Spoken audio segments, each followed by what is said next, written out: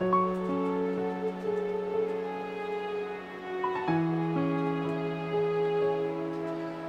キュンバキュンのれじくんです。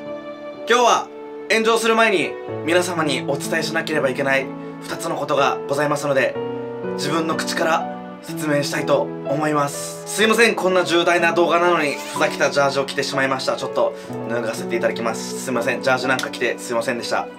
すいません。改めましてれじくんチャンネルをいつもご覧いただいて誠にありがとうございます。すいません、隠してたことが2つあります。僕ちょっとずっと言えなかったことがあります。決して隠しきろうなんてことは思ってません。いつか自分の口から説明しようと思って、この動画を今撮っております。事の顛末から、お話しさせていただきます。8月ですね、ネス、僕のラグドールの猫がいるんですけども、1年検診ということでね、飼い始めてから1年経ったということで、病院に連れて行ったんですけども、その時は特に異常はなく、ネスはね、健康そのもので、ちょっとぽっちゃりかなって言われたくらいでした。動物病院での健康診断が終わり、お家に帰ろうと思ったらネスが他の犬とか猫を見たいということになりまして、ネスと僕と話した結果、じゃあちょっと見ましょうかということで、見ることになりました。一通り見終わってもうそろそろ帰ろうかなと思った瞬間、目と目が合う瞬間、好きだと気づいた。ということでご紹介が遅れました。僕の新しい家族です。いつもこうやって遊んでます。新しい家族が増えたことを隠しててすいませんでした。よう眠いのか。ベンガルという猫なんですけども、お名前を皆さんに当てていただきたいと思います。かわいいでしょう。かわいい。今から3つ言うんで、当ててください。1つ目ニャスルニャスル。2つ目サンズサンズピーポーピーポー。3つ目リュカリュカ。答えはどれでしょう。チクタクチクタクチクタクチクタク。正解はサンズでした。ネスとサンズ、これから今後とも何卒よろしくお願いします。かわいい。なんだ盛りたいのか。なんだもう仕事はおしまいか。そうだな、ありがとな。あ、サブチャンネルでまたいっぱい動画上げたいと思います。レゼスチャンネルご確認ください。かわいい。そして2つ目の重大発表は、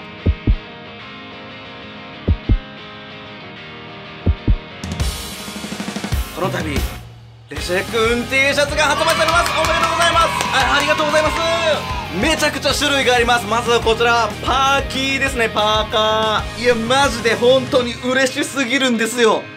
スケートやってる人ならもう気づいたと思います。見てください、これもオリジナルよ。なんとこの度トイマシーン×レジェくんということでね、これ知ってる人からしたらもう激アツだよね。もうやばいよね。これ僕がもう中学生とかの頃好きで買ってた服とコラボ。いや本当に夢にも思わなかったっていうか、夢にも思わなかったです。もう上の上すぎてトイマシンで服が出るよって昔の俺に言ったら頭がもうこれ以上焼きそばになってたろうな多分。やばいっすよ。後ろプリントもありますからね。ちょっと一つずつ説明していきたいと思います。まずはパーカーですね。このグレーのパーカーとこちら黒もあります。見てください、この白と赤の完全に赤い焼きそばです。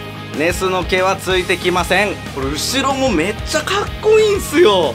後ろにもねプリントされてます。パッと持ってるんですよ。やっぱレジェくんといえば4090。俺フォートナイトいつもこんな感じでやってっからな。で他にもトイマシーンのもう名だたる、もう全部見たことあるよわしは。名だたるメンツの、キャラクターがねプリントされた。すごいぜこれマジで。夢叶えてくれてありがとうございます。からのキャップですね。こちらもねまたトイマシーン、僕キャップめっちゃかぶるんでね、見てください。トイマシーンが赤い焼きそばになっとるんすよ。刺繍ですね。トイマシーンとレジェって書いてあります。いや俺一生かぶるで。これ一生かぶるで。80歳になってもこれかぶってんだろうな。色がこっち茶色もあります。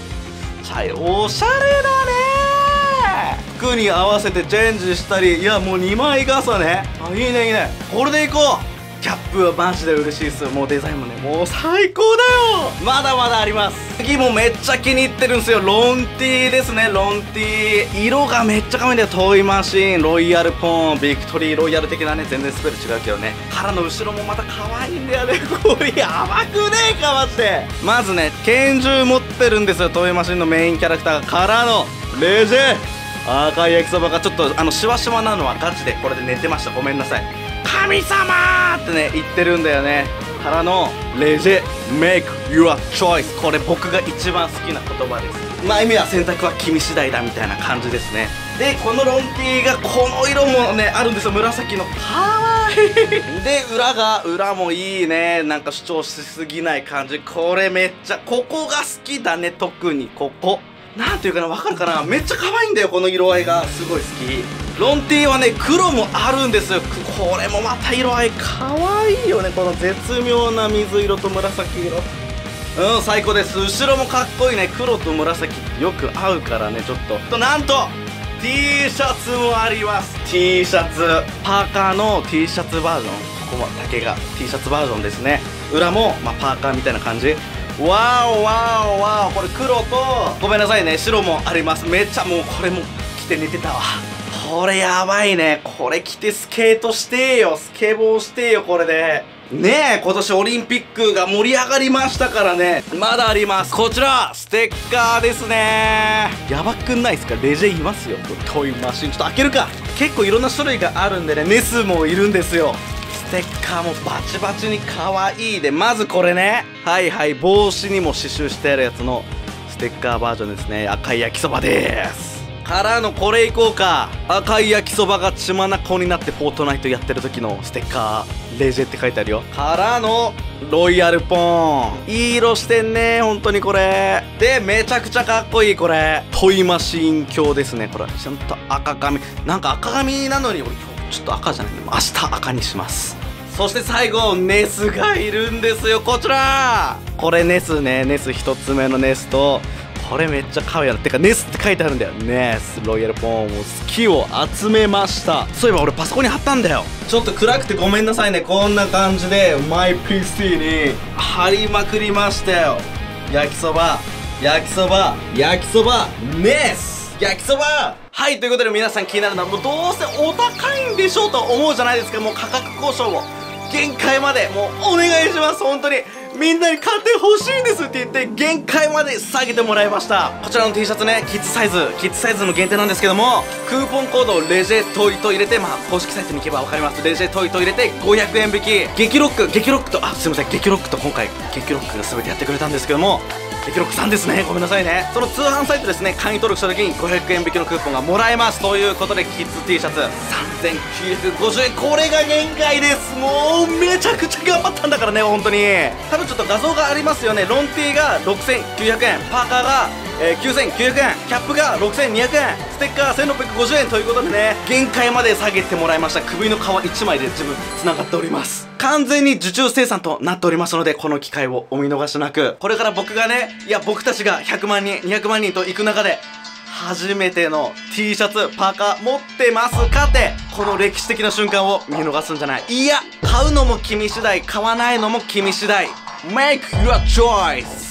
選択は君次第だ。